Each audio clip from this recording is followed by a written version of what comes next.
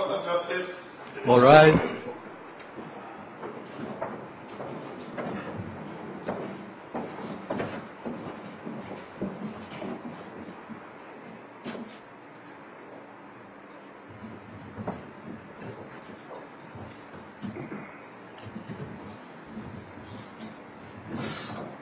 Please take your seats.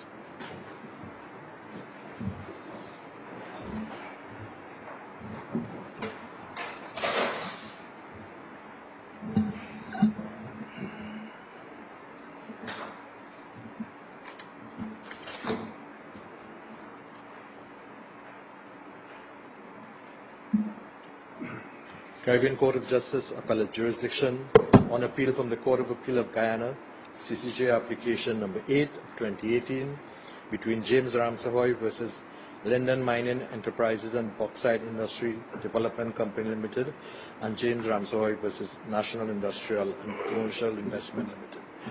Can we have the appearances for the court, please? Thank you. Your Honors, I appear together with Mr. Ramsahoye and Mr. Ramsahoye for the applicant.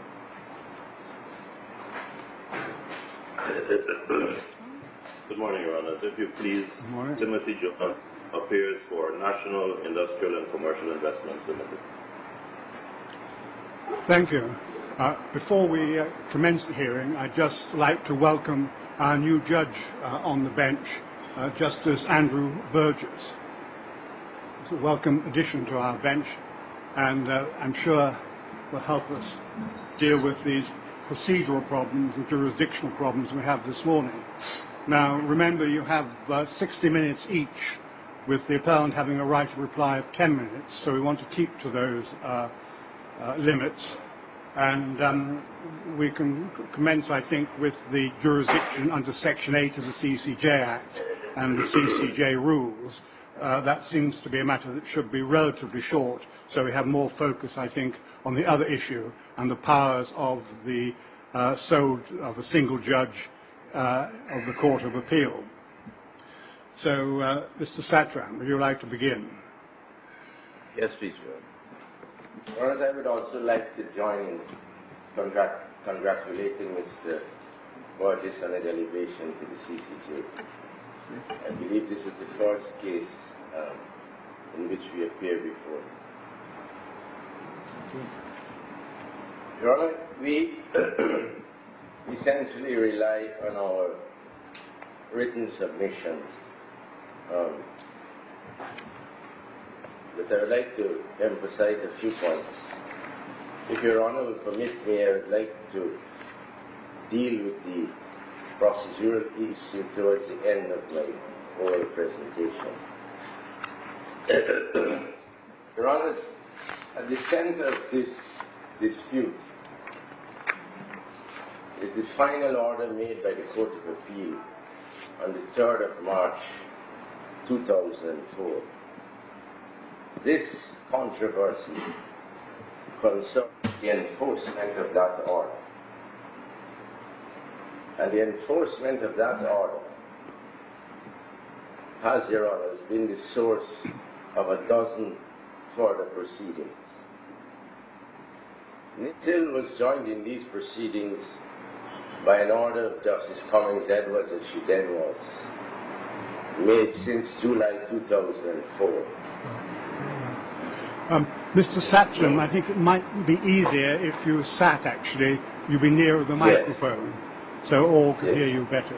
Can you do that, please, and see if it does improve matters? Yes, please, Your Honor. I lost my voice over the weekend as well, so that's proving a little difficult. I hope it's not an indication of any excessive conduct on your part, Counsel. No, please, Your Honor. Right, so you're saying you've been trying to enforce this 2004 judgment, and it does reflect very badly, I think, on the efficiencies of the judicial system, that here we are almost 15 years later. Well, we are 15 years later, and we still haven't got a proper enforcement of the order, just partial enforcement. So you were trying to get that enforced via the sole judge of the Court of Appeal. Yes, please, Your Honor. You see, it didn't start there, Your Honor.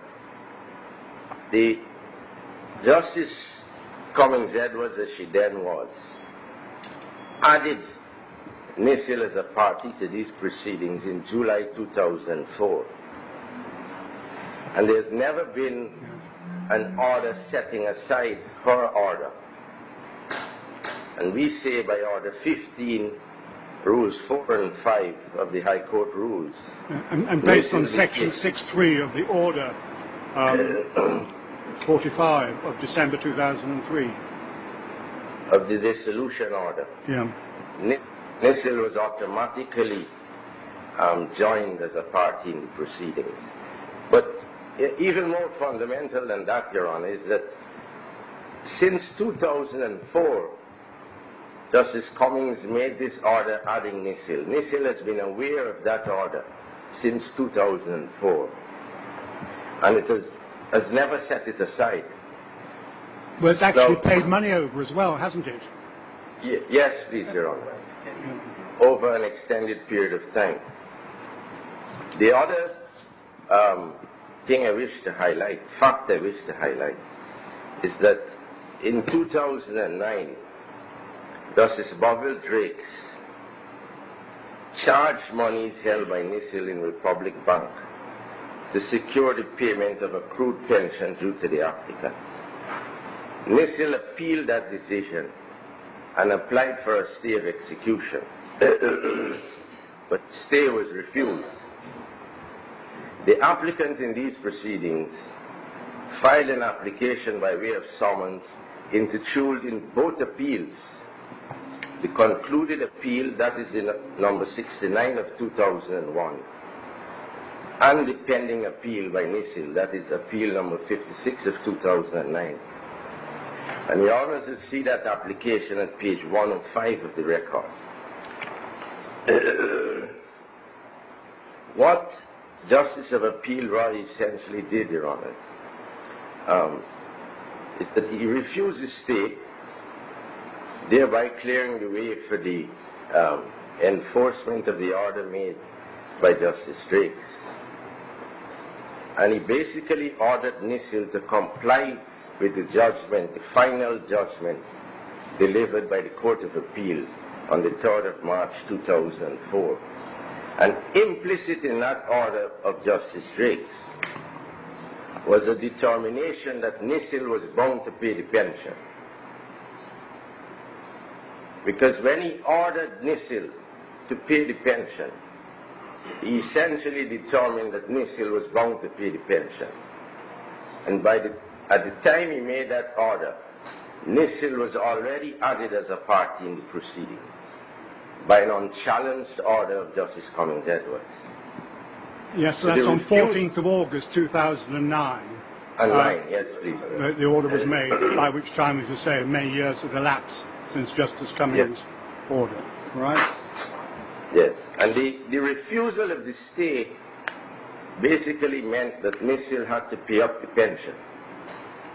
Now, the decision that NISIL must take the payment of the pension out of its funds is the subject of the pending appeal number 56 of 2009. And with respect, Your Honours, this court cannot hold that NISIL is not obliged to pay the pension, because that question is yet to be determined by the Court of Appeal. Now, the full bench of the Court of Appeal felt that Justice of Appeal Roy had no jurisdiction to make the orders he made. And in our submission, respectful submission, the Court of Appeal effectively stultified itself, because the final order made 15 years ago is now not being complied with. And that is why I opened the appeal, Your Honor, by saying that these proceedings are essentially enforcement proceedings. That is what they are. Although you have made some progress in enforcement, hadn't you? Because you got this charging order against funds held by NISIL, and NISIL actually paid over, I think, 36,582,784 Guyanese dollars pursuant to that. Yes. after great effort, Your Honor, we were able to secure partial compliance. But that appeal has yet to be heard, hasn't it? So we can't Yes. actually deal with the charging order matter at the moment. We need to await the No. Court of Appeal determining that, subject to a possible appeal to us, of course, thereafter. Yes, please, sir. That is the submission I just made, because that issue is the subject of the pending appeal. And unless the Court of Appeal deals with it, Your Honors have no jurisdiction to deal with it. Mr. Satram, what is the position on that appeal?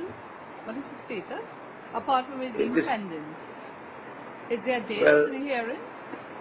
No, please, Your Honor, not at the moment. As far as you know, what has delayed it? Well, I can't say, Your Honor. These interlocutory proceedings have been pending for some time. But there's nothing in the way of it being heard, as far as I know. What about possibilities of expedited hearings in view of the fact that almost 15 years have elapsed, and of course Mr. Ramsahoye is in his 80s, getting older and older? Yes, well, Your Honor, I can't really see why it has not been set down for hearing. But we are always willing to have the cases heard and determined. But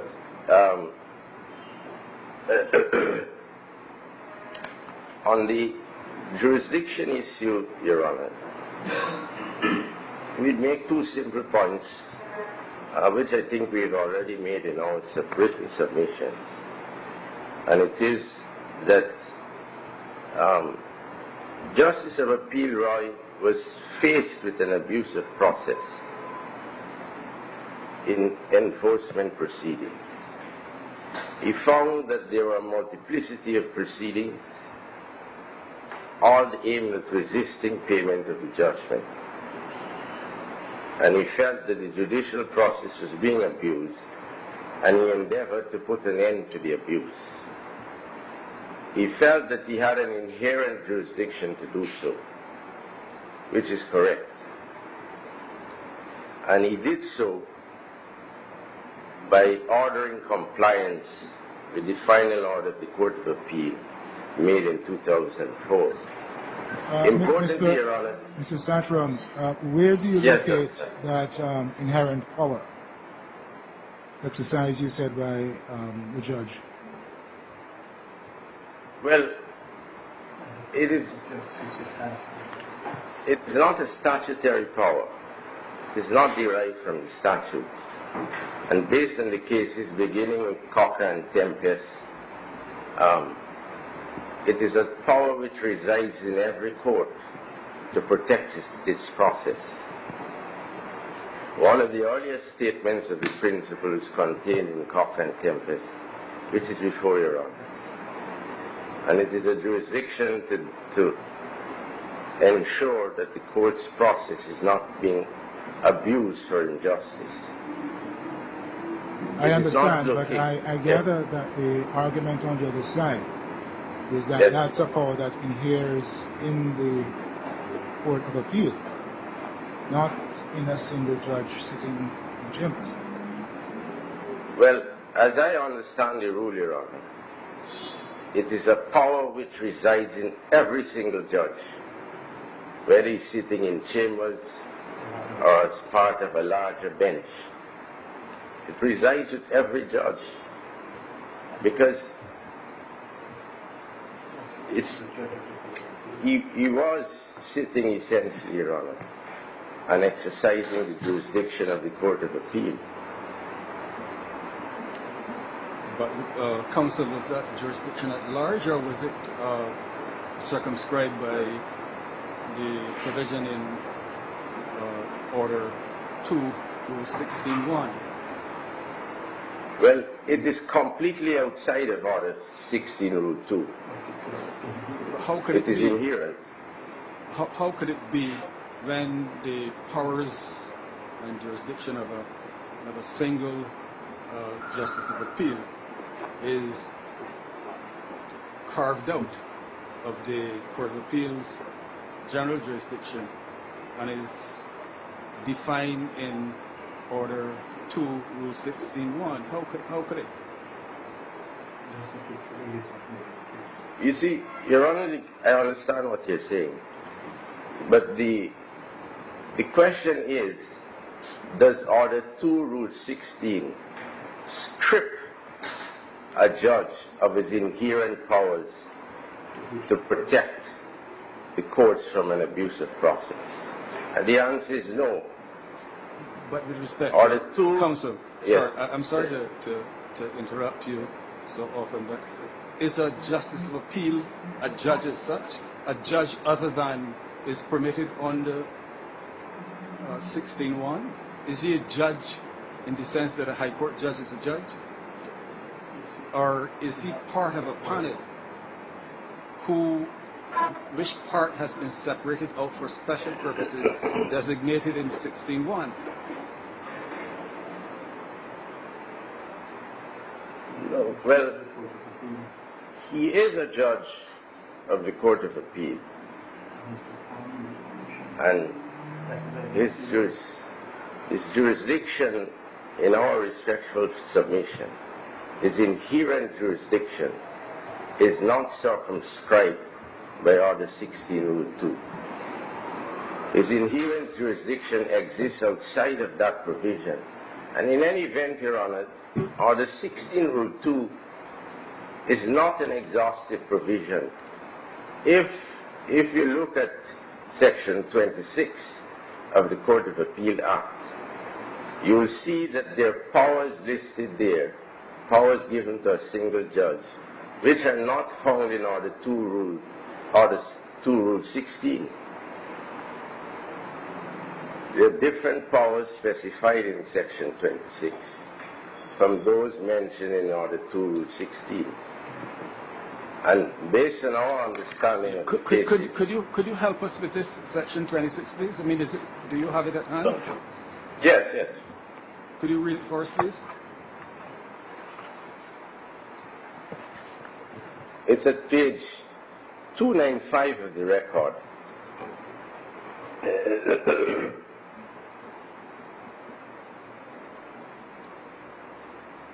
And what does it say? What does it say? The side note says that. What does the provision say? Yes, the side note says powers which may be exercised by a judge of the court. And Your Honors will see that there are some powers there, particularly at C, 26(1)(c), the power to assign legal aid to an appellant. 26(1)(e), to admit an appellant to bail, etc. Those are not powers which are specified in Order 2, Rule 16. Order 2, Rule 16 does not mention that a single judge has those powers. So clearly, Your Honor, 16.2 was not meant to be an exhaustive provision. And in any event, our submission is that the inherent jurisdiction, as established by the cases, exists outside of statute.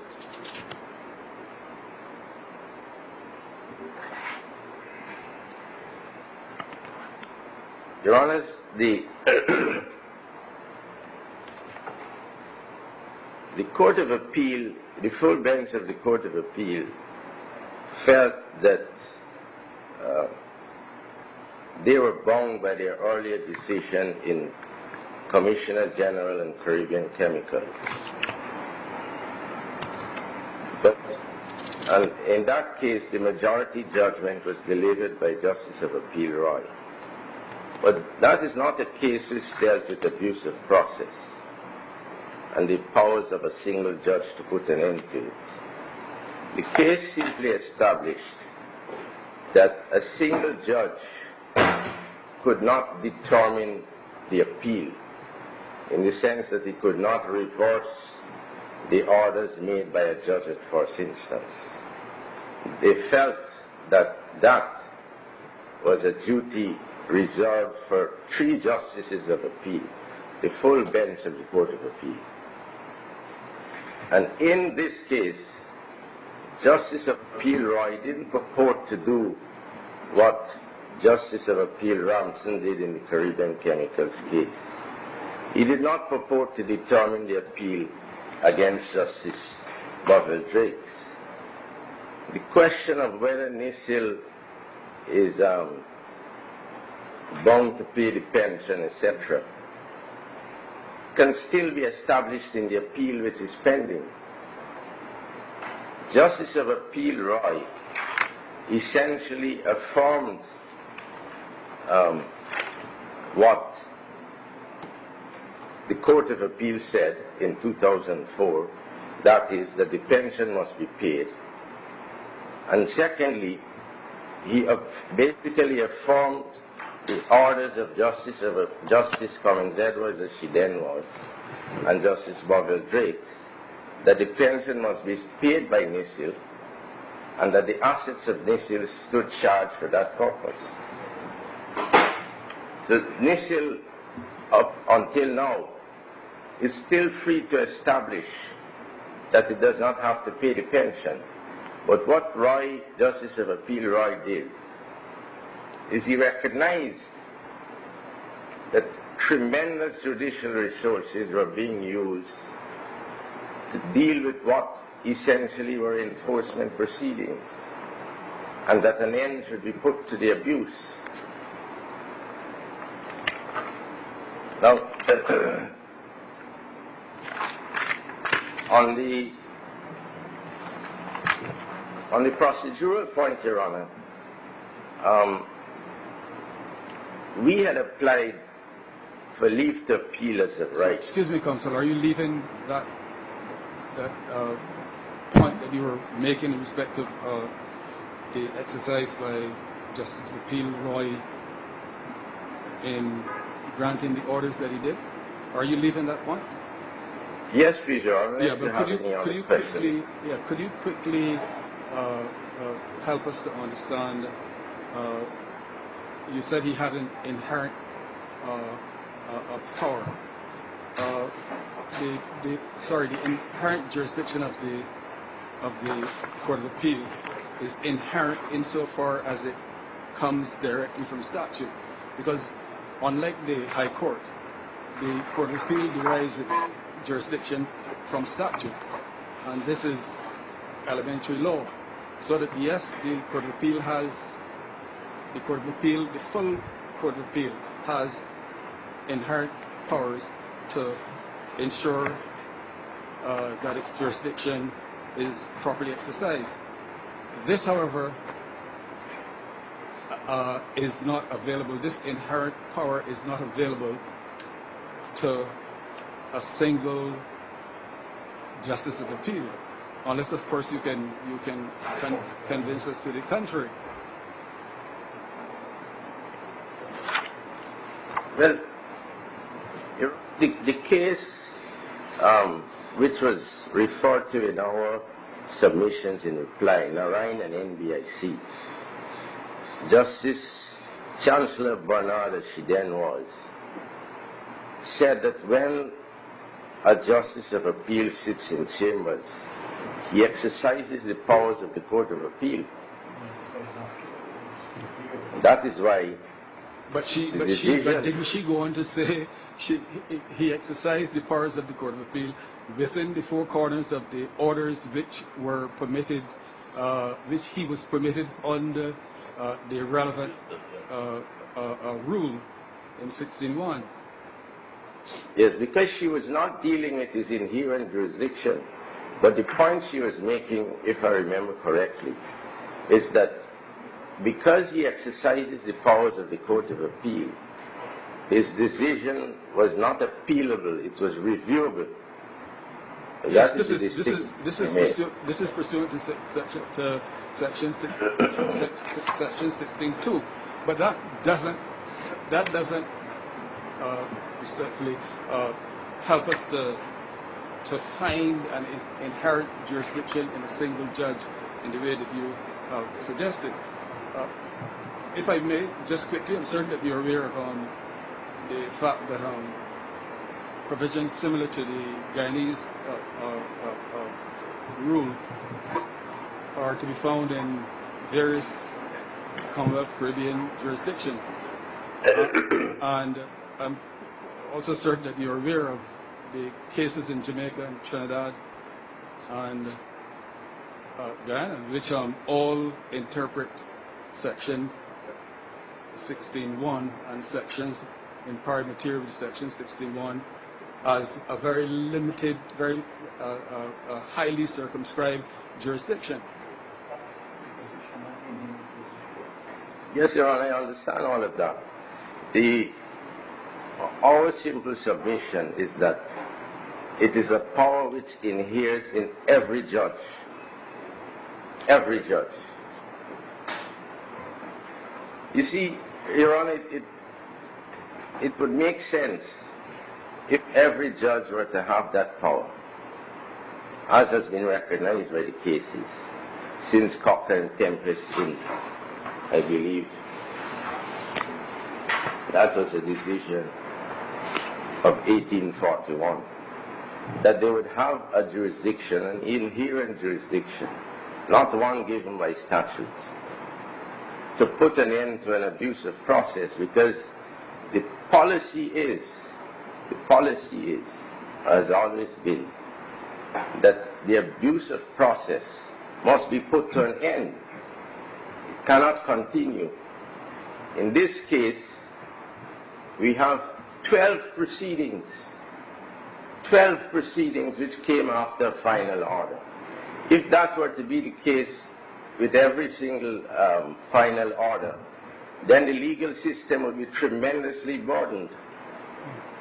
The applicant was saying that he expended up to the time he filed his summons $60,000 United States dollars and years of effort in dealing with what were basically interlocutory proceedings following a final order. So our simple submission, Your Honor, is that the power inheres in every single judge. It is totally outwit the act and the rules. But Mr. Satram, how far can abusive process go? Can we really, are you suggesting, use that to prevent there being any appeal against the charging order, for example? Surely we must let that run its course. Well, it can be. I've cited some cases which show that the judge even has the power. There's a decision by Lord Wolfe. The judge even has the power to stay the appeal, to stay for the proceedings. But in this case, Justice of Appeal Roy didn't do that. He allowed the appeal to run its course, but ensured that in the meantime, the pension was paid. Your Honor, you see the case of E. Burton Venville, where Lord Wolfe spoke about staying any further proceedings as part of the exercise of that power. But in this case, our submission is that Justice of Appeal Roy did a very reasonable thing. He affirmed what were essentially orders that were essentially made by the High Court. An order that NISIL be joined, and an order that NISIL pay the pension and that its assets stood charged for that purpose. And he allowed NISIL to establish in their appeal that they didn't have to pay the pension, or perhaps that they were wrongly joined. Those are questions which he left open. It was open to him in exercise of his inherent jurisdiction to put an end to the abuse by staying all proceedings. Counsel, one last question from me on this matter. Yes. Assuming that Mr. Justice of Appeal Roy had the inherent jurisdiction as alleged by you, as argued by you, sorry. Yes, sir. Wouldn't the exercise of that inherent jurisdiction be subject to Order 2, Rule 16.2, which empowers the Court of Appeal to vary any order made by him, whether he has jurisdiction or not. Vary or discharge. Am I wrong in understanding that power as being expressly invested in the Court of Appeal? No, Your Honor, you're not wrong on that. The full bench can definitely review him, but in this case, they didn't even recognize that there was an abusive process. In discharging his orders, they just thought that he had no jurisdiction. And for that reason, they discharged the orders he made. But it could have been wrong that there was an abusive process, in which event he could have been reviewed. But the Court of Appeal didn't go down that route. The Court of Appeal simply said, we are bound by precedent, and for that reason we discharged the orders. They did not recognize what was really happening, which is that 15 years later, they are dealing with proceedings which concern the enforcement of an order they made, a final order they made.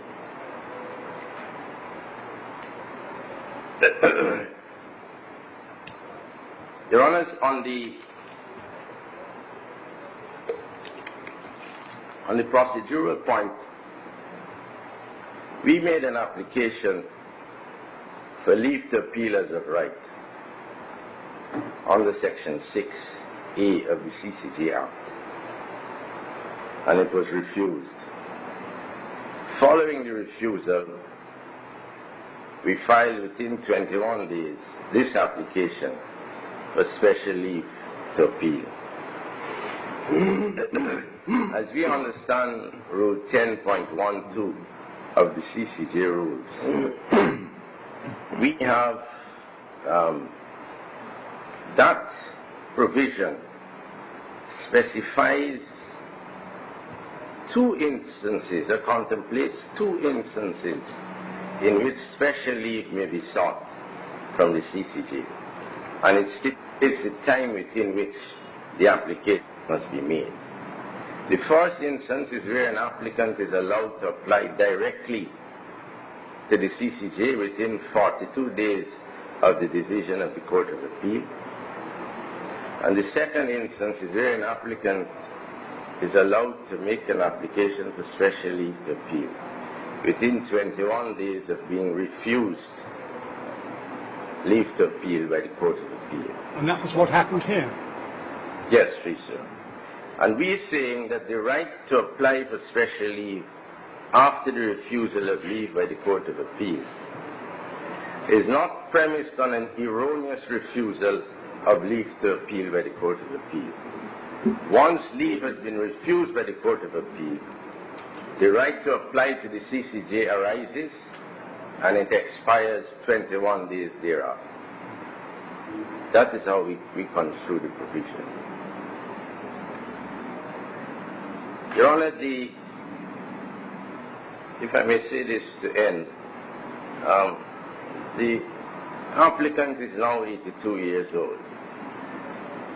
He has spent the last 20 years trying to secure his pension and other benefits. And Your Honors must be mindful of the likelihood of him completing or seeing the end of any further proceedings that he may have to take at this point in time. This thing has to be brought to an end. We can't continue for 15 years dealing with interlocutory enforcement proceedings. It does not look good, if I may say so bluntly. It does not look good for the judicial system. What is the likelihood of him seeing the end of further proceedings? Costs are being incurred, the system is being burdened by repeated applications, all which concern enforcement of a final order. And exceptions have to be made to deal with this sort of abusive process. exceptions have to be made if the integrity of the judicial system is to be maintained. The wrong signals, Your Honor. Your Honors have to be careful not to send the wrong signals. The judgments must be obeyed. Unless there's anything else, Your Honor. When you say that exceptions have to be made, I wasn't quite sure in what sense you meant that. Are you saying that exceptions have to be made in the sense that in a case like this, the inherent power of the court has to be exercised? Is that the way you Yes, meant? yes. Oh, I see. Yes, Your Honor. I'm sorry if I spoke loosely, but the court is not powerless. The court is not powerless. Once we recognize that judicial time is being wasted, that these proceedings constitute an attack on the final judgment of the Court of Appeal, that they are really a frustration of the enforcement of a final order. Your Honors have no choice but to act if you're to protect the integrity of the judicial system. Help me here, Mr. Citron. Sorry. Are you finished? Yes. Yeah. Yes, please, Your Honor. Since the application for a stay has been refused, what stops the applicant from enforcing the unstayed order for payment? Well, that order has already been enforced, Your Honor. Okay. You will see the order at page 271 of the record.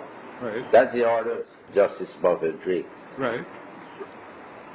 At page 272, you will see, remember this pension is being incurred monthly. Right.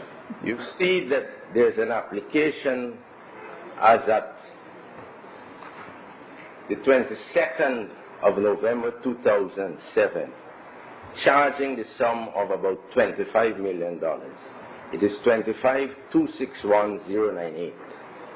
But by the time the charging order was made absolute in August 2009, the sum then due had increased to $582,748. Right. So the order effectively charged the monies of NISIL to that amount, up to that amount, 36 million. Right. It did not charge the monies of NISIL for the future payment of pension, the pension that had not yet been incurred. So this order has been executed. Right. But what stops that same order pursuant to which the charge was made from also being employed to obtain payment of the future pension? Or of the accruing pension? Well, you see, the order is not very clear on that, Your Honor. It is silent on that. And we will be met by further objections, the same objections that we are being met with now, that NISIL is not bound to pay it, that NISIL is not a proper But party, hold on, and things like Counsel, that. that's an argument, whereas you have an order. The argument is against the enforcement of the order. But until that argument is given root, until a stay is granted, as I understand it, nothing stops enforcement of the order.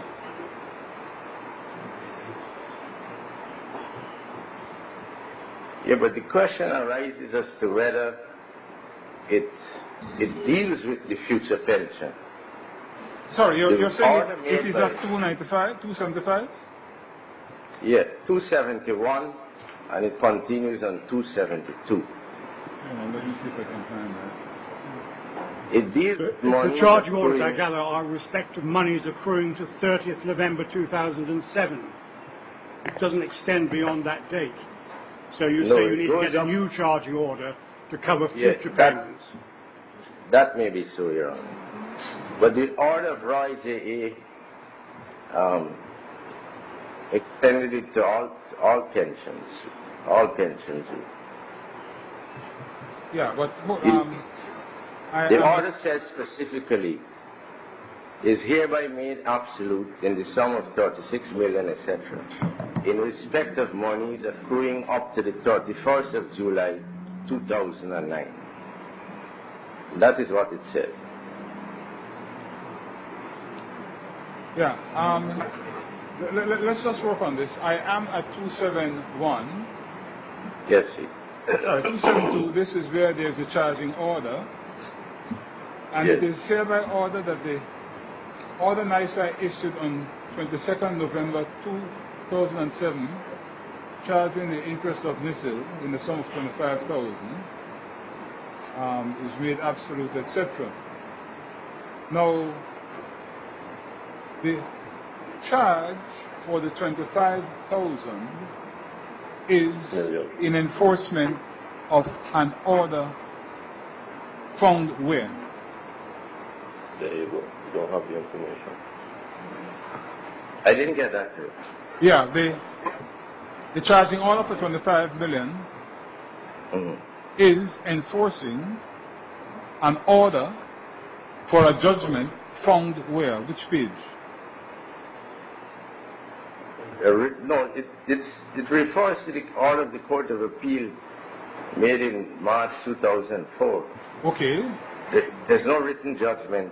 All right. The order for the Court of Appeal, is that order drawn up? Yes, please, Your Honor. Right. And what does it say? That he's to be paid a monthly pension beginning from 1998. So that's the point. What stops that order being enforced? Well, Your Honor, that is what we've been trying to do. Yeah, and I'm asking you what stops it. There was an application for a stay of execution that was refused. Yes. Therefore, there's a stay of execution of this order. Yeah. And this order says that it stood, the monies of NISIL stood charged for $36 million, but monies accruing up to the 31st of July. Right, I understand that, and I am coming back to the order of the Court of Appeal for the payment of a monthly pension. Yes. What stops that from being taken into force? There's nothing, Your Honor. All of these proceedings have been aimed at enforcing that order. So NISIL is refusing to pay the pension. Therefore, your only recourse is a charging order, you're saying? Against all monies held by NISIL. Yeah. Or what about possibly the garnishee order? Yes, but when Justice of Appeal Roy made the order he made, NISIL began paying the pension, and it has been paying the pension for years, up until when the Court of Appeal discharged the order, and NISIL stopped paying. We're right back to where we were in 2004. NISIL stopped paying. It's a simple question of getting NISIL to pay the money. I mean, is there not a possibility of specific performance of the pension? I think it was the case Beswick and Beswick, 1968 appeal cases in England that dealt with that sort of issue. I apologize, Your Honor. I don't know. I don't know the case. Could I have the name again? Well, the case called Beswick, B-E-S-W-I-C-K. But essentially, I sympathise with the approach of Roy J.A., but it does seem relatively clear in the light of Section 6.3 of the order of 2003 that the liabilities have passed to NISIL, and also the assets have passed to the government assets held by NISIL. So it does seem only just and fair that NISIL pays up the money needed for this pension, albeit, obviously, a defendant is entitled to take legitimate points of defence, but there seem to be relatively few of those available. You see, all we are saying, Your Honor, is that the parties and the judiciary has been struggling with enforcement for a decade. And Roy J.A. recognized that. He chronicled all the troubles that the judiciary and the parties were faced with in trying to enforce the order. And he made an order which sorted out the problem. And they've paid. They've paid years. When his order was discharged, we went back to square one. We right back to 2004. Yeah, well, so, we see your points and see the merits, I must say, I think. But are those your final submissions, or is there anything else to add? Yes. Much obliged, Your Honor. That would be it. Thank you very much. So, Mr. Jonas, and I'm glad to see you are now senior counsel. Congratulations on that. Well, sir, I wish I could say thank you, but there has been some political issues involving that, and it was actually taken away. Oh, therefore, sorry. Therefore, according to my very good friend Loku, who called me the next day, he said, "I hear you were appointed and disappointed." That's like that is a story. I'm glad you can laugh about it. Yeah. It's a story for another forum, Your Honor.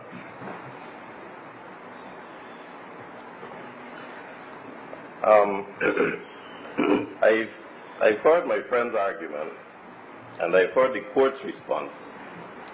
And during that exchange, the one item that has hit home to me is that the court has not been armed with all the background information that surrounds the issue with which we are now confronted. And the applicant, through the ingenuity of my friend, has gone to some measure to play on an emotional appeal without paying too much deference to the legal issues which arise. Now, with great respect, I understand, empathize, and have always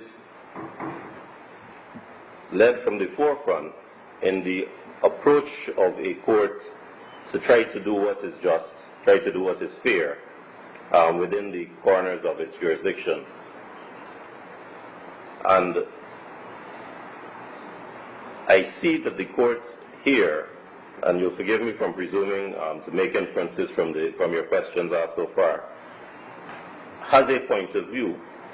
But with great respect, I believe that that point of view may be born of insufficient information or perhaps incomplete information. Your Honor, NISL is a body corporate.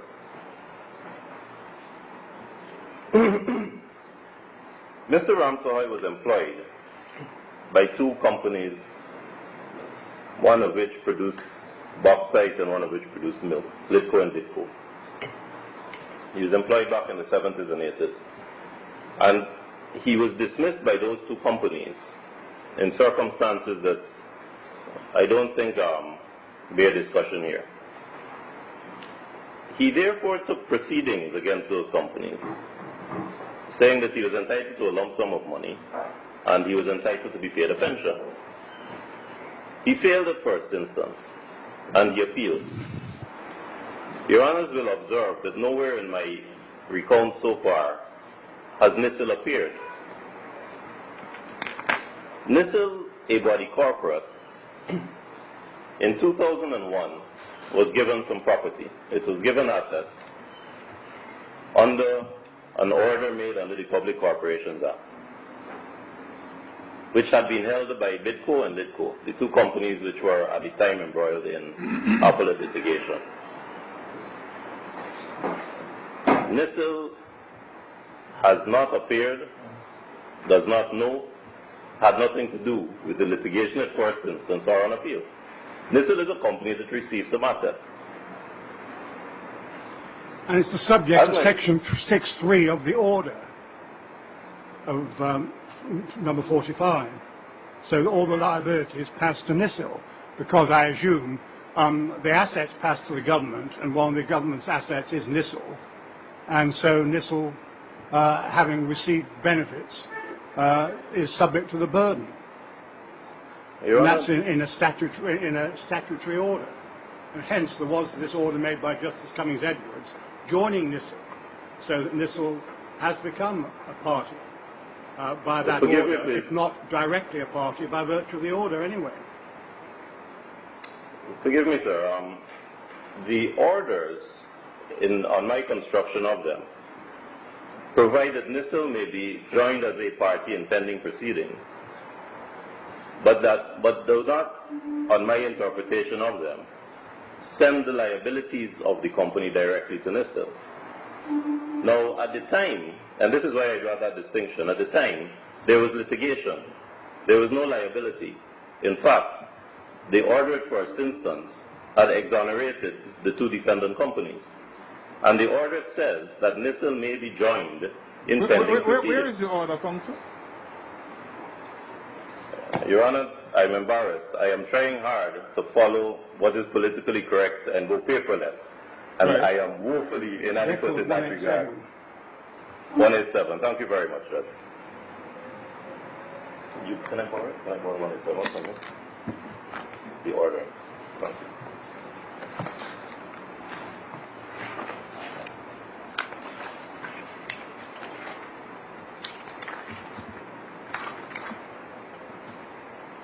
If I can refer you to page 186, please.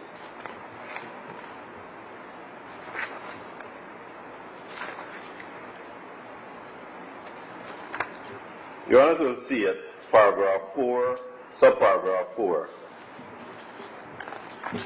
No, sorry, my mistake. I have that.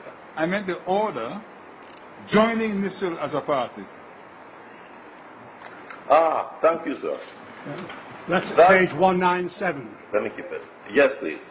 Now, Your Honor, the sequence of events is very interesting here. After the Court of Appeal allowed the appeal on the 3rd of March 2004 and made a judgment against LIDCO and BIDCO, so after those appellate proceedings were determined in favor of Mr. Ramsahoye and judgments were awarded by the Court of Appeal against LIDCO and BIDCO, Mr. Ramsahoye, through counsel, Mr. McKay at the time, went to a judge in first instance, in the first instance proceedings which had been determined some time ago, ex parte, so NISL didn't know, and obtained an order that NISL be named as the defendant in this proceeding where there was a pre-existing judgment now enforceable against whoever was named as the defendant. So NISL's first information of this whole thing was to be notified that, guess what, it was a defendant named in proceedings started long ago, in respect of which a judgment had now been granted. Right. Yeah. Has that order been set aside? Well, Your Honor, this is what happened. That order was made in July 2004, Right. 3 months after the Court of Appeal judgment. Right. In sometime after that, NISL became aware because in September, it was served with levy proceedings to enforce the judgment. Okay. And in those levy proceedings, which was before Justice Bobble Drakes, NISL for the first time was able to appear in court and say, this is wrong, please hear me. Right. Now, I've heard Justice Hayton's question, making the observation that NISL has paid this money. Right. But, Your Honor, I wish to make the observation, please, with great respect, that NISL didn't, with a smile, voluntarily put its hand into its pocket to pay the money. NISL paid under compulsion of the charging order. Yeah. So when NISL challenged what was done, having now been aware, now been brought into the loop, and acting promptly saying this is wrong, please revisit this, they were rejected by Justice Bobble Drakes, who made the charging order absolute, and appealed. And in that appeal, they asked for a stay so that they could be heard in the appeal, and the normal variables involved in an application for a stay were involved. Sorry, So, sorry, Counsel, just for clarity. The appeal, which is still pending, seeks to discharge this order for their joinder? The charging order made by Justice No, not the charging order. The order of Justice Cumming Edwards in Chambers on the 28th of July 2004. NISL was joined by that order. By an ex parte process, yes, please. Right. Therefore, the question is there pending or has there been an application to discharge that order, to unjoin NISL? Your Honor, I was not there at the time, and I don't want to misrepresent the position to you. But I can say to you that one of the factors before Justice Bobble Drake's dealing with the charging order was to impugn that very order joining NISL, to say they should not have been done. So whether it was frontally dealt with by a specific application to discharge, or whether it was done as a corollary argument to say this was bad and needs to be set aside, I cannot represent to you now. Right, but the question is as a matter not of what took place in the course of the hearing, but as a matter of record, this order is not the subject of any appeal. Your Honor, as far as I am aware, it has never been frontally challenged in the way that Your Honor mentioned, but I don't know, because I was not on record at the time. Well, then, Counsel, is it not the case that we must proceed on the basis that this is a valid and subsisting order? Your Honor, and it does seem based, Mr. Jonas, on Section 6.3 of the order, which, and presumably NISL was well aware of that order. All proceedings commenced prior to the appointed day, which covers these proceedings, for the enforcement of any rights or liabilities in favour of or against the company may be continued by or against the NISL, and any such proceedings may be amended accordingly. And Justice Cummings Edwards did so. After the conclusion of the proceedings. Yes, Counsel, you are giving us bases for impugning the order. I understand that. I see in your submissions, your view is that NISL was not joined, but this says NISL was joined. So I'm trying to get very clear, so I do not mislead myself later on, that there is no existing challenge to this order for joinder. And Your Honor, from the bar, the most complete answer that I can give is inadequate. That I was not on record at the time, and I'm not aware of a frontal challenge, but there was a peripheral. You cannot now point us to anything. No, please, sir. Not anything frontally, Okay. except the peripheral challenge which was made. But, Your Honor, I wish to make this observation, and this was my opening comment, please. Okay. What before this court is a challenge to the finding of the Court of Appeal that Justice B.S. Roy, sitting as a Justice of Appeal in Chambers, made orders that he had no jurisdiction to make. That's what is before this court. This court is very understandably seeking to go all the way to the beginning of the story. But as I said in my opening remark, this court has not been given all of the material in order to cut through the Gordian knot and do justice. So what is left before this court, and I say with great respect, is not an issue of sympathy, it is an issue of law. Did Justice B.S. Roy have the jurisdiction to make the wide and extensive orders he made? And if he did not, can the full bench of the Court of Appeal be impugned in its determination, coming to the conclusion that he did not have that jurisdiction and therefore setting it aside? Your Honor, all of the other issues which are being raised, which go to whether NISL must be compelled now to pay every month, because it has already had to pay the lump sum. And for the last 9 years, it has already had to pay monthly pension installments to a gentleman that it never employed. Must that ancillary question, with great respect, cannot be for this court? I'll make the observation, please, sir, that in considering whether a stay should have been granted, Justice Bobble Drake's, as my friend pointed out, his charging order spoke to the lump sum. Justice Bobble Drake's charging order did not go to the future pension payments. There's a reason for that, in my respectful view, and we are now outside of the scope of what is before the court respectfully, but allow me please to embark on that. If the judgment debtor charged with payment of monthly sums had come to the court in nice simplified proceedings to say to the court, please first stay of this judgment, because every month that I make a payment, there is an accumulating balance to be repaid to me in the event I succeed. There is authority from our local court of appeal, Sankar and Sankar by Justice Claudette Singh, that says this must be treated as an exception. If the increasing balance that you pay every month on a judgment, when that judgment is overturned, we can't be sure that you'll be repaid. Justice cuts two ways. So allow me please to ask rhetorically, given that Mr. Ramsahoye was paid $35 million under a charging order made by Justice Bob L. Drakes, and given that NISIL has been compelled by this order by Justice Roy, made without jurisdiction, to pay several thousand United States dollars every month for the last 9 years, if at the end of the day in this pending appeal the court says your appeal is allowed, you are right,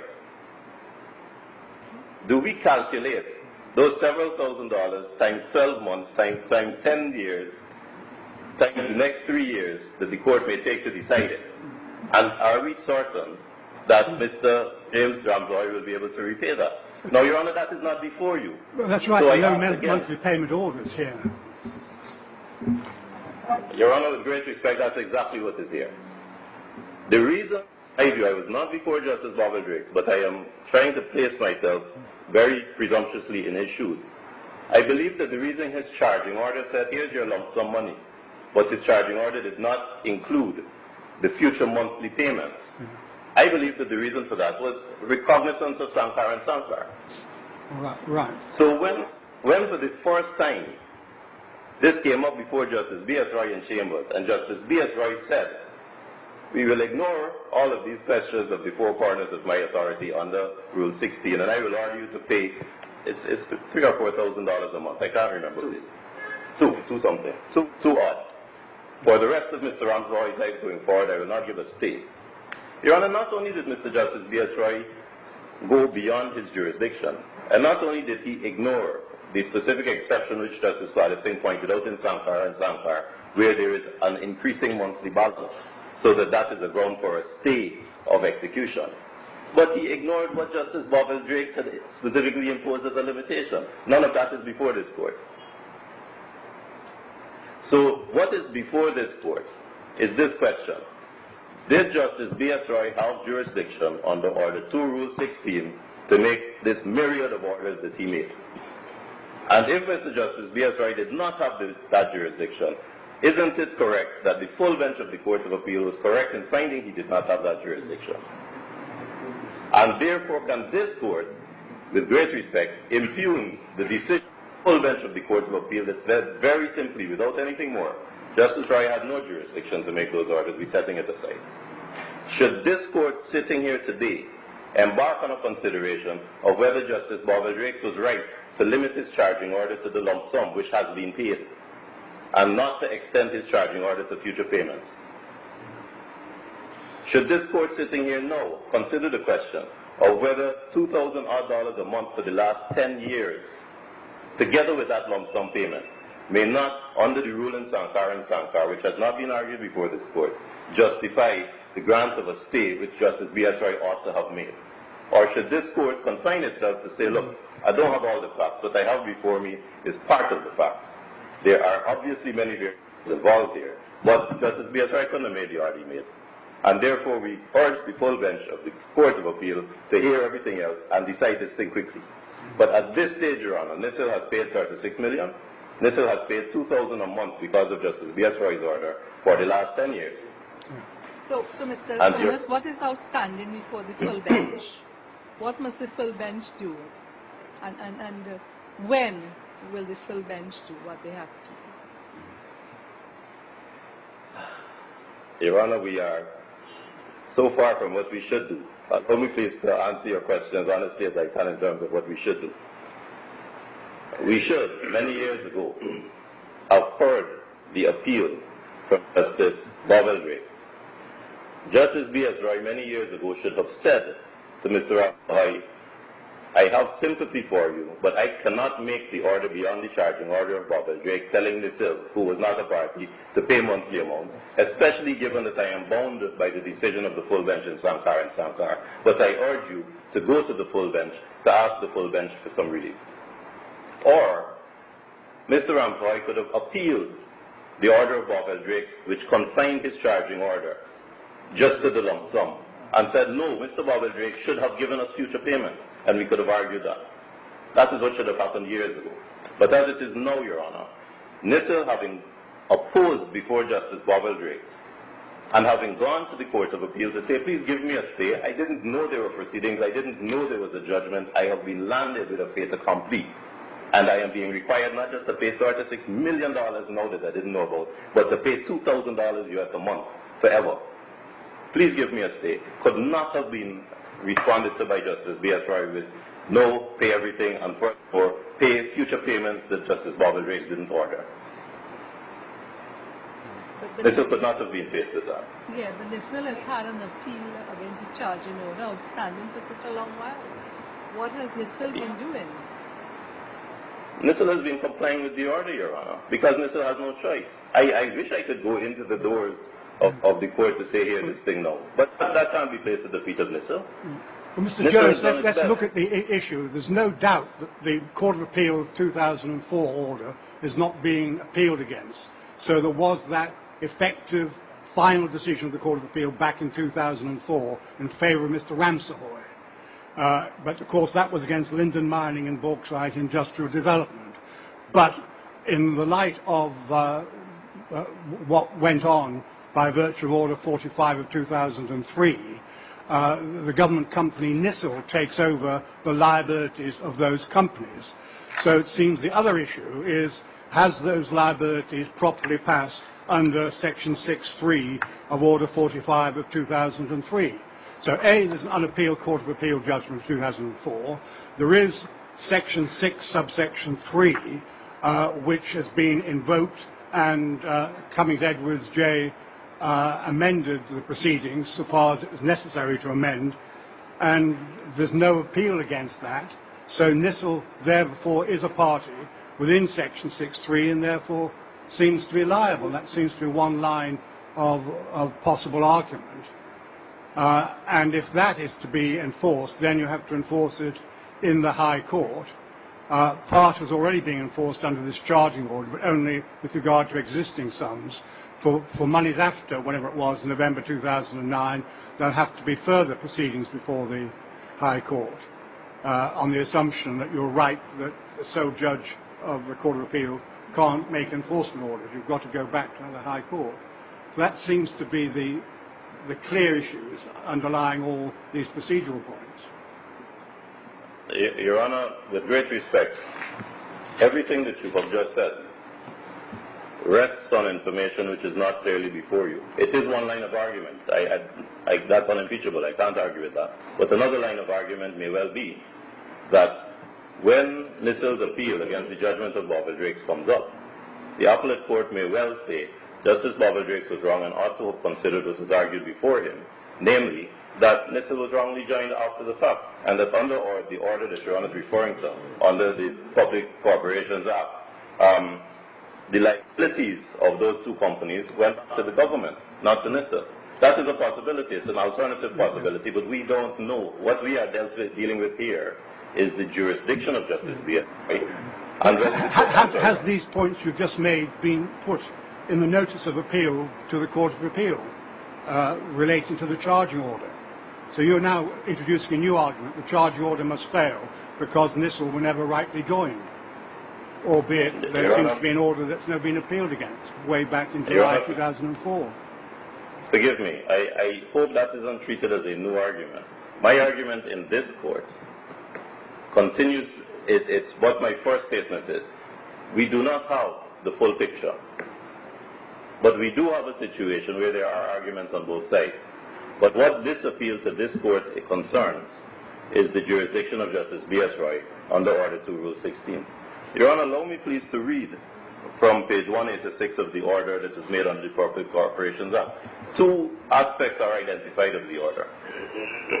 Paragraph 4, subparagraph 4 of that order says that subject to subparagraph 5, all liabilities of the company incurred prior to and subsisting immediately before the appointed date shall stand transferred and vested in the government. On the next following page, at page 6 of section 3, it says all proceedings commenced prior to the appointment date for the enforcement of any rights or liabilities may be continued against NISL, and such proceedings shall be amended accordingly. Now, Your Honor, liabilities are dealt with, and proceedings are dealt with. Counsel, respectfully, you've identified as the matter which is before us the question of the Court of Appeals treatment of Justice of Appeal Roy's decision in Chambers. But you continue to look at the matter which is now on appeal before the Court of Appeal, which is NISL's liability.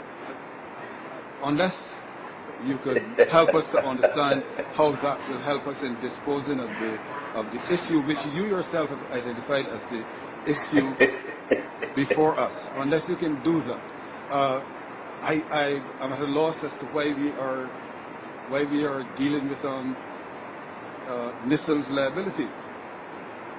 Your Honor, I will endeavor to answer that. Hard experience in this court has taught me that this court's policy is one which I empathize with and I endorse. That this court tries its best to cut through the Gordian knot and to do the right thing and to end all litigation. Your Honors, in this case, a strong case of sympathy has been made to this court about Mr. Ramsahoye, who is in his 80s, and the background has been presented to this court in a skewed and imperfect manner. I am aware of the American approach of judge-made law, and I say with great respect, although I believe that the court must do its best to achieve an end result, in this case, I ask that this court acknowledge it does not have the material before it to draw definitive moral conclusions, to reach the sympathetic conclusion that my friend is asking the court to reach. So I entirely agree with you, sir. If we sanitize this and we talk law, Justice B.S. Roy had no jurisdiction. And the question of inherent jurisdiction, I don't think bears much discussion. And there has been no attempt to talk about abuse of process and define it in the language of Johnson and Gore and Woods. And I think if we were to define abuse of process, that also would not bear much discussion. So at the end of the day, Justice B.S. Roy did not have the jurisdiction to make the orders he made. Therefore, the full bench of the Court of Appeal was entirely justified to set it aside and say it didn't have jurisdiction. That is the end of this discussion, Your Honors. And Your Honor, and with great respect, Justice Borges, I may also welcome you and express appreciation that you've allowed me to answer this question. With great respect, that should be the end of a very simple legal transaction where we are concerned. But hard experience has taught me that that is not the end of the matter, and it should not be in most cases, but in this case it should be. Because this court is not equipped, it does not have the factual background, the factual knowledge, to draw the conclusions which my friend is asking the court to draw on a sympathetic basis. And that is why I have to go back to say to the Honorable Mr. Justice Hayton, you are talking about what Justice Cummings did in an ex parte order making these people, making NISL a party. Why didn't NISL appeal? I can't answer that, Your Honor. And it's not that I know and I'm hedging. I cannot answer that because I was not on record. I have been retained to deal with Justice B.S. Roy's ultra-virus order. But, Your Honors, the fact that I can't answer it does not mean we must assume that there is no challenge, because I believe that the peripheral challenge was made before Justice Bobble-Drake. And I think that would be the only reason why Justice Bobble-Drake said, look, my charging order is for the lump sum. I'm not extending my charging order to future payments. So why did Justice B.S. Roy undertake on his own strength, on his own power, to say to NISL, who was not a party and who may have raised all of these things, you got to keep paying monthly sums in the future? I don't know, and with great respect, Your Honors, you don't know. So do we draw assumptions of fact adverse to NISL because of the sympathetic argument made? Or do we say, Justice B.S. Roy had no jurisdiction, the full bench was correct to so find, and therefore this appeal cannot succeed? Well, what we do is we look at the law, and of course Section 6.3 of the Order 45 of 2003 is part of the law. But one thing we do know is it is a damning indictment of matters that 15 years have elapsed since Mr. Ramsahoye got his judgment and is still struggling to enforce it. And ideally, we want to expedite it somehow or other to deal with these issues, rather than being prolonged and prolonged and prolonged with all this filibustering. I agree with you fully, and I will carry that as a standard bearer. But allow me to say that it's not black and white in that way, for this reason. The lump sum payment has been paid. This was subject to a charging order. Mr. Ramsahoye had the power and had begun to go to the bank on the cover of the order to say, pay me. And therefore he was paid the majority, which is the lump sum of $36 million, not an insignificant sum. So what was left is monthly sums. Now Mr. Ramsahoye has been paid monthly sums for the last 10 years because of Justice B.S. Roy's erroneous order. Sorry, are you saying he has been paid since 2009? Yes, sir. Yes, sir. So he's been paid up to the discharge of the Court of Appeal order. Is that what you're saying? The order of the up to the discharge of B.S. Roy J.'s order. Yes, that please, would have been 2018. Yes, that was a little while ago. Okay. But in the meantime, cumulatively, 2,000 US a year for 10 years has been a month. For 10 years has been paid to him. Your Honor, I don't know if he can pay that back if we succeed, but that must be a consideration that Justice Bowell Drakes had when he said, "I'm not ordering future payments." A stay of execution must consider when you have an accumulating judgment, if at the end of 10 years, can you repay that accumulated amount? We know that Mr. Ramsahoye isn't putting it in the bank to pay it back in the eventuality that he loses the appeal. So those factors are not before this court. Do you do justice if you say to NISIL, you got to keep paying this money? And then when NISIL succeeds at the end of the day, we have no means of getting a recovery of our funds because Justice Bowell Drake exercised his discretion on the facts before him and said only lump sum. Well, what I don't understand, Mr. Jonas, is why NISIL allowed the appeal against the charge in order to just remain pending for these years. It's been, what, 10 years now? With great respect, Your Honor, when Justice B.S. Roy made his order, I applied to the full bench to discharge. That was all I could do procedurally. There's nothing else I can do. No, I'm not speaking of you. I'm not speaking of you, Mr. Jonas. I asked, why did NISIL not do something? When they filed the appeal against the charge in order? NISIL filed the appeal and then asked Justice B.S. Roy for a stay. Justice B.S. Roy refused the stay. But when Justice B.S. Roy made his order, as a matter of procedure, when he made his order as a Justice of Appeal, sitting in chambers under Order 2, Rule 16, NISIL had no further recourse.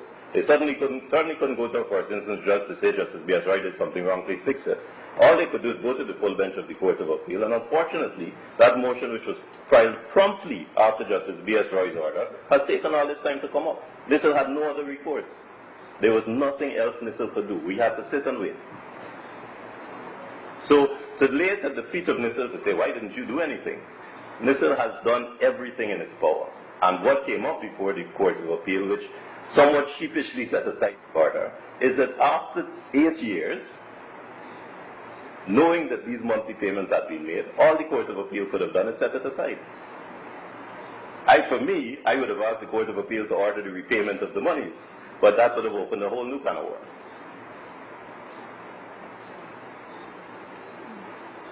In the effort to do justice, Your Honors, if you have an imperfect account of the facts, you run a great danger. And therefore, I would respectfully urge you to, based on what has been said before you, to acknowledge you have an imperfect account of the facts before you. You do not know on what basis Justice Bowell Drakes confined his order, the charging order, only to a lump sum. But you do know, because you have before you the affidavits which were before Justice B.S. Roy, and you do know as a matter of clear law that Justice B.S. Roy did not have the jurisdiction to make the orders he made.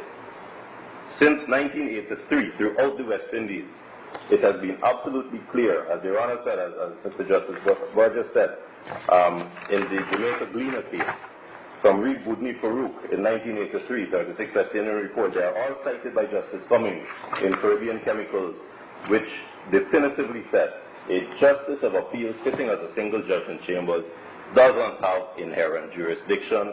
He's a creature of statute. He sits there for specific purposes as an administrative matter for the convenience of the court, because you don't convene 3 judges to hear an application for an extension of time to appeal the judgment.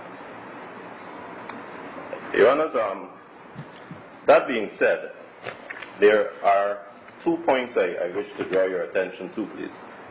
I am very glad that Justice Hayton began this conversation by dealing with the merits rather than the procedural objection which I have taken. I will say very respectfully that difficult cases sometimes cause difficult decisions. And if Your Honors felt unequivocally that you knew the road to justice, it may have been easy to say, I don't like your argument on the procedural question, we need to do justice.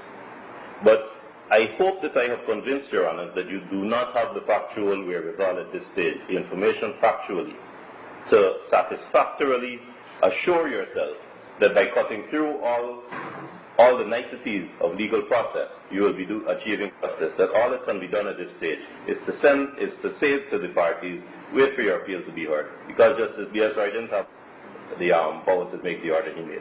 No great injustice has been done because the bulk of the judgment has already been paid, and for 10 years, Mr. Ramsahoye has received a monthly sum, and we don't know if he can pay it back. That on itself would be grounds for a stay. So I hope that Your Honors are persuaded that the justice of this case is actually in favor of saying no. What was done should not have been done, and we will not interfere. Therefore, hopefully with a clean palate, we can consider what I consider to be an important procedural point. Before I go there, please, my friend. Yes, sir. Right, I was wondering if you were finished on that point and wanted to move on to Section 8 and Rule 1012. Your Honor, most of the questions on the substantive point have come from you, and if there is any further question, please allow me to invite you to ask it now so that I can answer it to the best of my ability. No further questions. So you're faced with Rule 1012 and Section 8, I'm afraid. Thank you very much, sir. Before I go to Rule 10, can I please invite Your Honors to have regard to Section 26 of the Substantive Court of Appeal Act, to which my friend had adverted Your Honor's attention concerning the power of a single Justice of Appeal.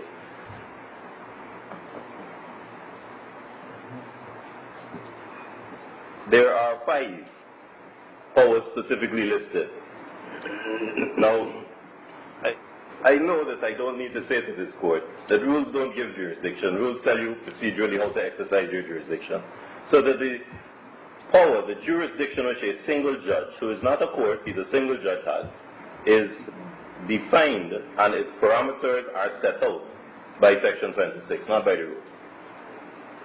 The 5 powers: leave to appeal, 26(1)(a), extend the time for the notice of appeal, 26(1)(b), assign legal aid, allow appellant to be present, and admit him to bail. Now, my friends have invited Your Honors to observe that issues of legal aid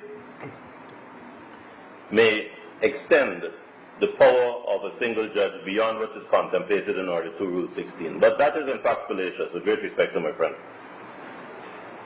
Under our system, the last 3 issues, C, D, and E, deal with the criminal jurisdiction of the Court of Appeal. So that, in fact, if Your Honors have regard to Order 3 of the subsidiary to the Court of Appeal Act, Your Honors will observe that Order 3, Rule 13 speaks to legal aid to appellants as part of the criminal process, because, of course, in the criminal jurisdiction, a defendant must have legal representation. He's entitled to it constitutionally. So that, in fact, in terms of the civil jurisdiction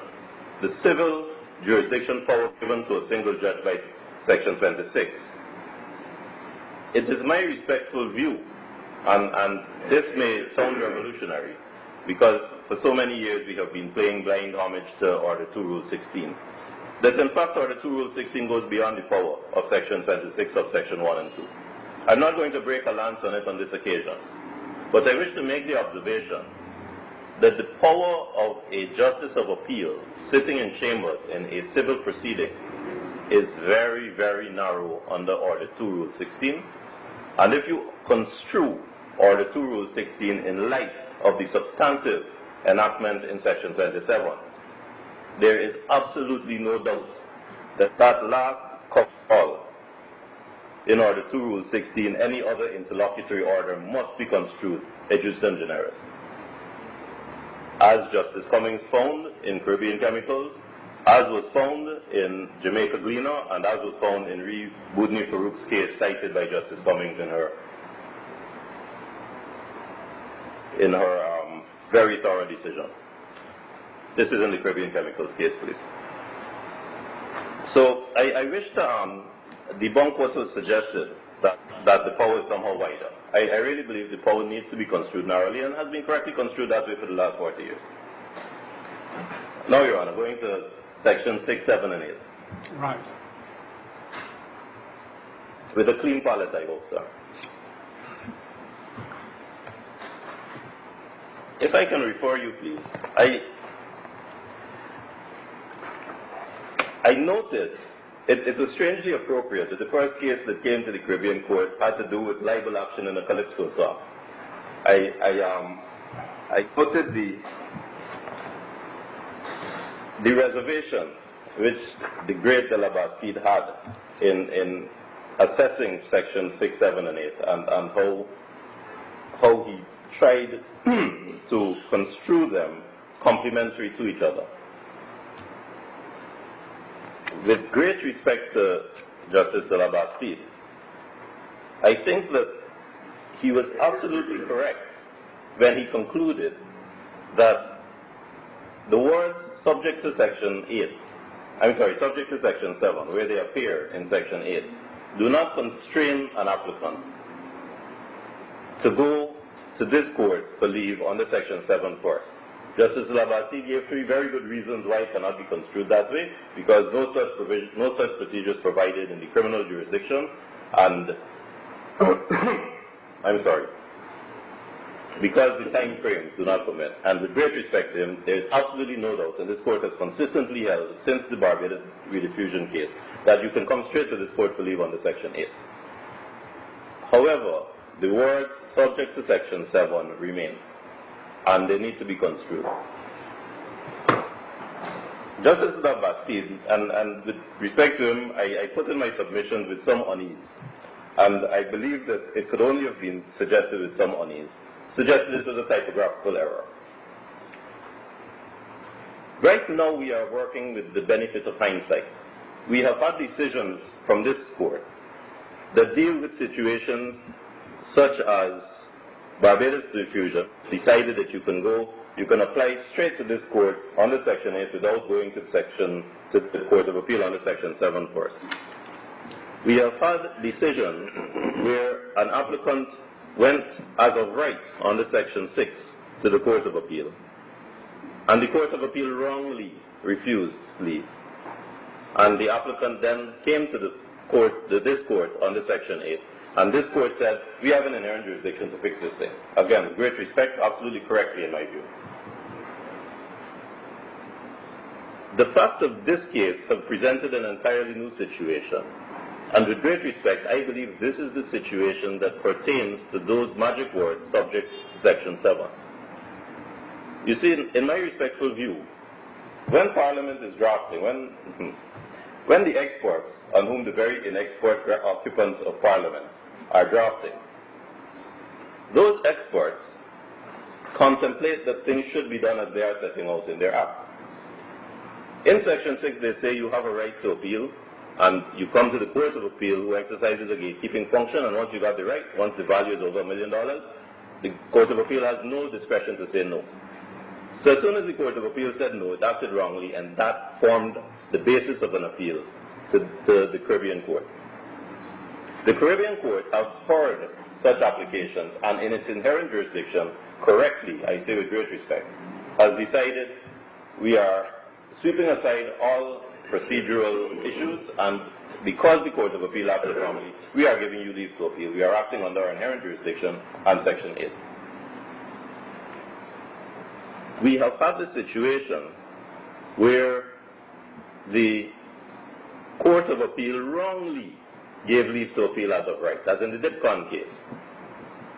So the Court of Appeal erroneously under Section 6 said, yes, you have leave to appeal as of right, and this court in Dipcon says, sorry, the Court of Appeal was wrong, therefore you're not properly here and we don't have jurisdiction. And the only way we will hear you in the exercise of our inherent jurisdiction is if you satisfy the test that an egregious error of law is clearly visible and we need to fix. What is apparent on the facts of this case is something which has not yet come before the court. It is a situation where the Court of Appeal heard an application to appeal as of right. And the Court of Appeal correctly said, there's no as of right appeal here. It's not worth $1 million. This is a procedural issue you're claiming. So the Court of Appeal struck it out. And what the applicant did is the applicant assumed that it had the right to come under Section 8 as if it had properly applied using the Section 8 criteria and being refused by the Court of Appeal. And I think that is what Parliament has not contemplated should be done. But isn't there a right, whether the Court of Appeal is correct under Section 6 or not, to come under Section 8? But the weakness of coming under Section 8, of course, is you've got to show miscarriage of justice, realistic possibility of success and so on. But why shouldn't you be allowed to come under Section 8 if the Court of Appeal is right or wrong? Because you don't know whether it's right or wrong, of course, till you come to us and we determine it. Because in my respectful view, sir, the time limits which are set by the rules contemplate that you went under Section 7 to the Court of Appeal, saying that this is an important matter, and the Court of Appeal said, no, it's not important. And the rules contemplate that when that happens, you then have 21 days to come to this court to say, look, this is an important matter. This is not an appeal, as the LOP case has properly said.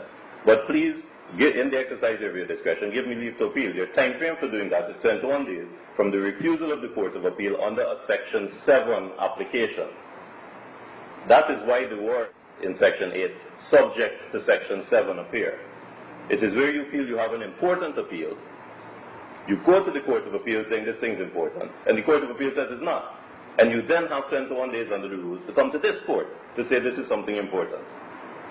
But where you have not even said, and on the application that was made in this case, the Court of Appeal was not approached with the suggestion that the issues are important. The Court of Appeal was approached as of right, when there was no as of right appeal. That does not contemplate, when the Court of Appeal says, no, this thing is not as of right. That does not contemplate a second bite of the cherry on grounds which are mutually exclusive, irrelevant to as of right, that this is a serious and important appeal. Counsel, that is not what Parliament wants. Yes, sir. Counsel, sorry. Why should an applicant lose his right because he wrongly applied under Section 6? Why should he be in such a violently different position from a person who applies under Section 7, but who does not succeed under Section 7? What justifies the differentiation that you are arguing for? Why should a Section 6 person, if he can show, for instance, that there'd be a grave miscarriage of justice, why shouldn't he be able to come under Section 8?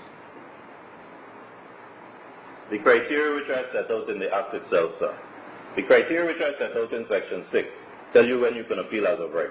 Yes, admittedly. So you've applied under Section 6. And you have no right. Wrongly. Yes. But you still are in danger of suffering a grave miscarriage of justice. Why can't you apply to this court under Rule 8 to say... Your Honor, I believe... I'm sorry, sir. To say, give me special leave. Your Honor, I believe that you can, but I believe you would have to ask for an extension of time to make that application, because time does not run. That 21 days does not run for these purposes. That 21 days runs, in the words of Section 8, subject to Section 7, the 21 days runs from the time the Court of Appeal refuses you on your application under Section 7.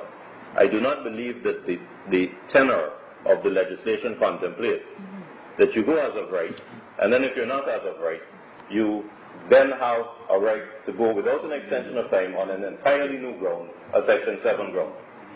Section 7 and Section 8 are complementary where it is concerned, and that is why those important words exist in Section 8, subject to Section 7. If I go to the Court of Appeal and say this is important, and the Court of Appeal disagrees, this court, under Section 8, I have 21 days to come to this court to ask the same question. This is important. But the structure of those three sections does not contemplate that I go wrongly as of right, and then have 21 days to come under a different ground. But I don't believe that the structure contemplates that. You will remember that Lord Reed, in a famous case, pointed to the fact that the court sometimes must do violence to words to procure justice. This is statutory language. It may involve doing violence. I mean, the argument. I see your argument that subject to Section 7 implies that 21 days after that decision, whereas there's no subject to Section 6, so therefore the 42 days should apply.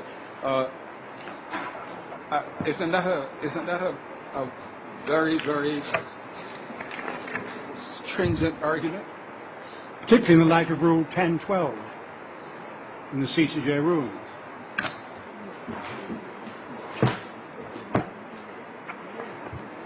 Forgive me, sir, I'm attacked on all sides. Let me find Rule 1012.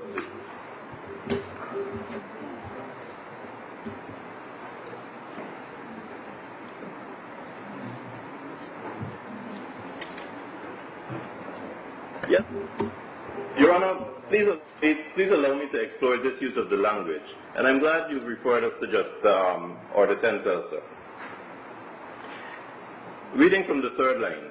In cases in which leave to appeal has been sought from the court below, we must infer and refuse, because if the leave to appeal has been granted, you don't come again. In cases in which leave to appeal has been sought from the court below, within 21 days of the refusal or rescission of such leave. Your Honors, this Parliament, when Parliament drafts this, I'm sorry, can I go on, sir? Yes. Thank you. When Parliament drafted this, Parliament was not contemplating a situation where you go as of right, where the Court of Appeal is a gatekeeper only, and the Court of Appeal messes up its job and refuses you as of right. Parliament is contemplating the situation where you go under Section 7, and the Court of Appeal, in a proper assessment of the facts, says this thing is not important. And then within 21 days, you come to this court. Because there is no possibility of a refusal if you're as of right. There is no legal possibility of a refusal. So the only way to construe this otherwise is to say that Parliament is contemplating here that there will be a refusal in a situation under Section 6 where you have no right to refuse. I think we follow you, Counsel. I suppose the next question is, well, what happens in this kind of situation? Because you are presenting a very, if I may say so, a very interesting interpretation of those sections. One which I don't think has been articulated here before. So, assuming that you were correct, I assume that the other side would wish to, at this rather late stage, seek an extension of time. And given the novelty of your argument, I'm assuming that you do not object to such a request? Your Honor, when you use the word interesting, I had a teacher in high school, when he used the word interesting, it was usually followed by a detention. Having said that, there's no detention in contemplation at all. I think it's a fascinating way of looking at the sections, yes. Having said that, and given the overall context of this argument, if Your Honors decide that there is an egregious miscarriage of justice, and my submissions say this, you have the power, of course, under the Mohan and Prasad case, you've exercised that power before. You have the power to prevent an egregious miscarriage of justice by keeping it all aside. So I don't believe, with great respect, that you would even need to invite the other side to ask for an extension of time at this point. I think that if there's an egregious miscarriage of justice here, you can sweep it all away. With great respect, I've already argued why I don't believe you can come to that conclusion. You have insufficient facts, and Justice B.S. Roy was wrong. But to answer your question, if we were to condescend to great technicality, certainly this court could invite the other side to apply for an extension of time at this stage. But this court did not do that in the Dipcon case. And in the Dipcon case, the Attorney General had much greater cause to confidently rely on the assurance given by the Court of Appeal that he had leave to appeal as of right. The Court of Appeal had granted the order. And in the Dipcon case, this court didn't say, well, given that you were lured into a false sense of security by the Court of Appeal, we will give you an extension of time. So with great respect, I believe that the better alternative in your exercise of jurisdiction, and your I do not presume to sit in that very uncomfortable chair, but in your exercise of discretion would be to say there's an egregious miscarriage of justice on the horizon, we're fixing it. And I think Your Honor could do that. But not in this case, Your Honor, with great respect. Okay. Right.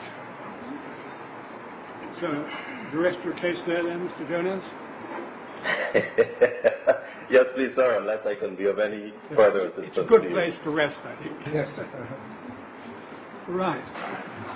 So, President, could I just raise one slight point with Mr. Jonas? So, you're inviting us to decide the case on a fairly narrow basis, that Justice of Appeal Roy was incorrect, and the Court of Appeal was in fact correct in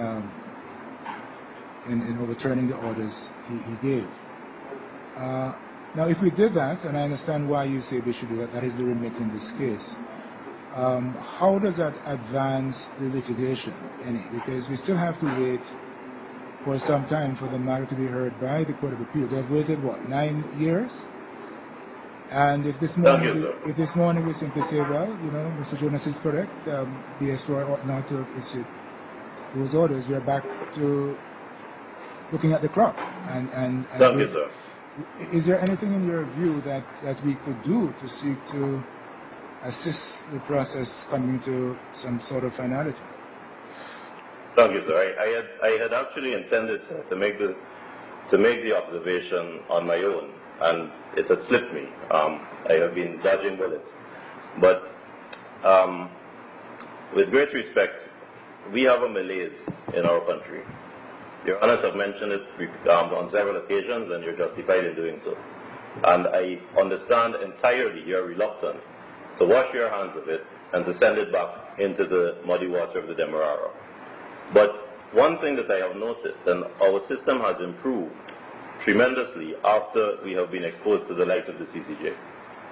Internationally, we don't bear embarrassment very well. And if the court to say that it has no doubt that the substantive appeal will be heard within the next 6 months, I rather suspect that the substantive will be heard within the next 6 months. Sorry, why do you go as far as 6? Why not 3? Just asking. We have an eternal optimist here. I don't presume on your greater wisdom, sir. No, I am presuming on your better knowledge of realities. Quite so. Okay. Okay, thank you very much, Mr. Jonas. So, Mr. Satram, now your turn to reply. No, nothing by way of reply, Your Honor. Thank you. Right. Well, in that event, we'll adjourn, and we'll reserve our judgment, I think, in view of some of the interesting points that have emerged, and let you know in due course when the reserved judgment is ready. Very good. Much obliged.